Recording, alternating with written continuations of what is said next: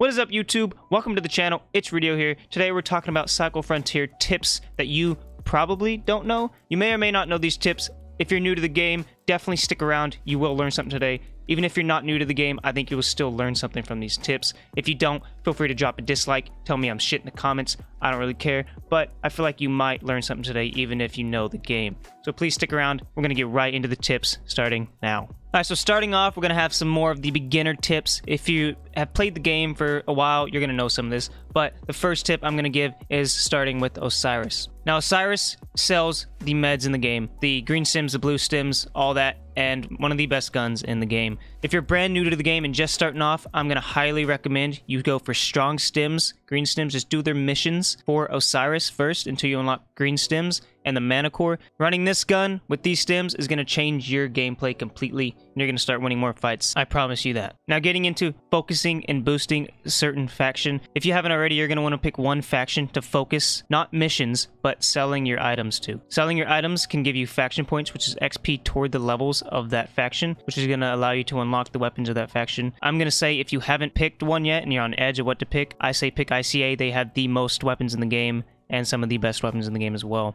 But I'm going to go ahead and say that you want to pick one faction to sell every single one of your items to and get this faction points instead of just selling to whatever faction. Focus one faction. It's going to help you out a lot. Unlock those weapons of that faction. There's one more way to boost factions, and that is jobs. You have your main missions, but you don't want to forget to be doing these jobs. These jobs are going to give you extra XP toward the faction that you do the job for, as well as supply you with more scripts and K-marks. A lot of people forget to do these jobs. I always make sure to do all the ones I can in one day. A lot of these jobs are pretty crap and you don't want to waste your resources on it. Like this one's not worth it, but some of them can be worth it. Just don't forget to do your jobs. You will unlock medium and hard jobs as you upgrade your faction level. So get that up and just don't forget to do your jobs for extra FP and K-marks. If these stims are too expensive for you to buy, you can also craft them at the print station for pretty cheap, 300 K-marks, and it only takes these items. So if you want to, you can start farming up these items so that you can craft these stims for a much cheaper price. While we're here, I want to go ahead and give this tip that you can also craft materials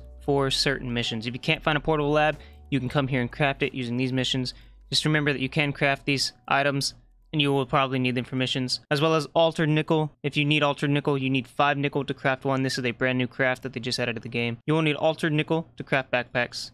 One thing that is overlooked by beginners in this game is buying and equipping scopes. If you add a 2x optic to the mana core, it will actually beam. I'm telling you, when I started using the 2x on the mana core, I never went back. If you're not using the 2x on the mana core, use it, try it. This thing is disgusting. Also, you have the red dot, which the red dot is pretty good as well. All preference, just don't forget to be adding scopes to your guns. Also, if you're not using grenades right now, it is literally a grenade meta. Grenades will change the way a fight happens every single time. Grenades are broken.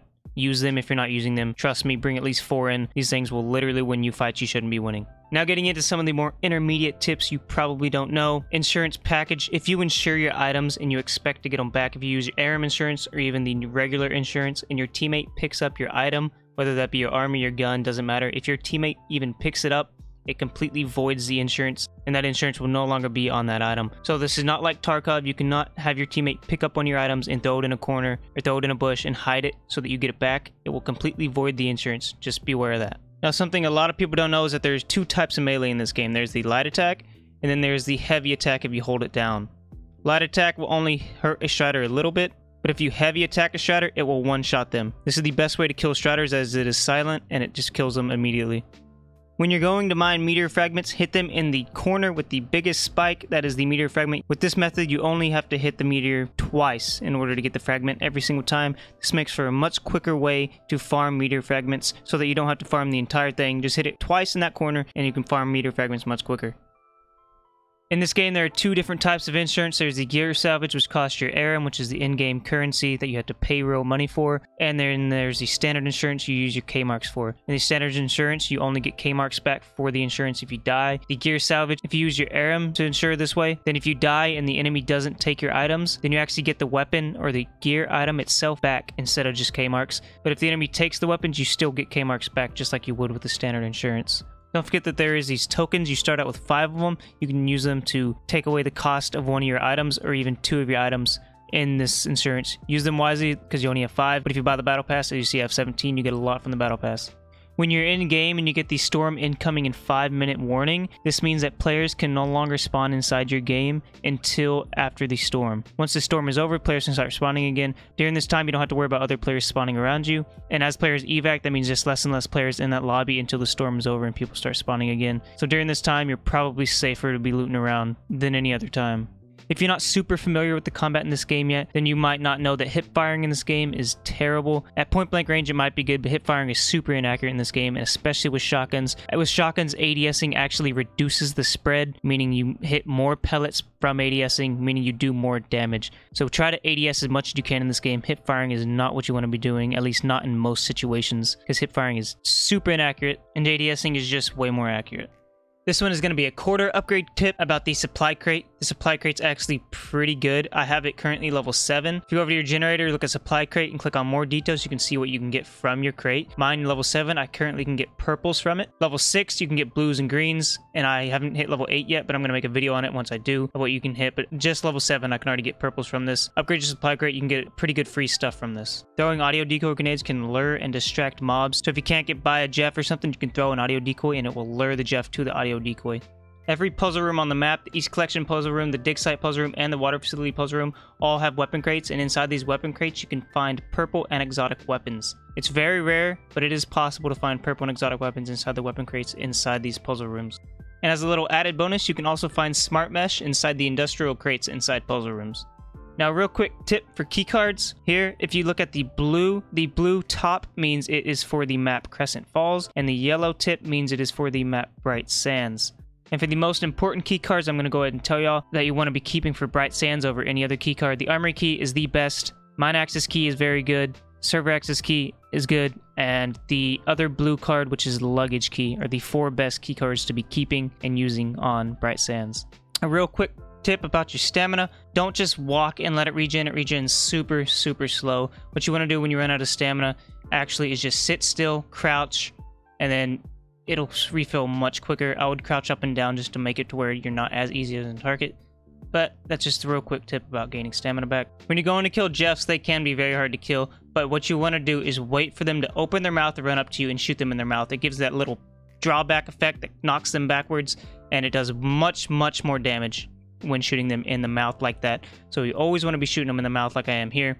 That is the best way to kill Jeffs. Don't be afraid of them. If they run up right next to you, just shoot them. It'll give that little knockback effect like it did, and it'll do much more damage inside that mouth. Now for the final tip, I'm going to tell you what items you need to be keeping mostly for missions, so that you don't have to worry about getting these items when the mission comes. I'm going to tell you what you need to be keeping the most for these missions. It's only going to be useful to you if you haven't completed the majority of the missions. Now these items on screen here are the main items you need to be keeping for missions. If you haven't completed the majority of your missions, you will need to keep these. On the left side of the screen here, we have Clear Velticite, Pure Velticite, and the Velticite Heart.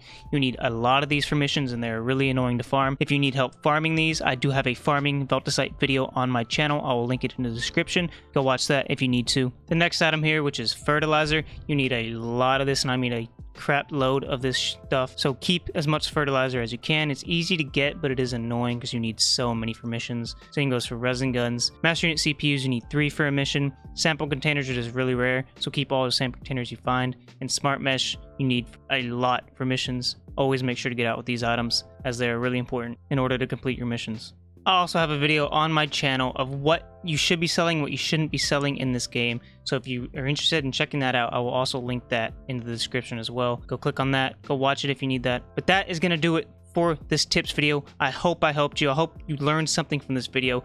If you didn't, like I said, you can say, fuck you, dislike it. I don't care. But I hope that I helped you in some way with this video. If I did, please smash that like button, hit the subscribe button. It means a lot. The channel is growing pretty fast right now, and I really appreciate everyone who subscribes. It means a lot to me. I will be making plenty of Cycle Frontier videos, and I will be making more gameplay videos. Just stick around for those. Make sure to take it easy. I really hope to catch you in the next one. Peace out.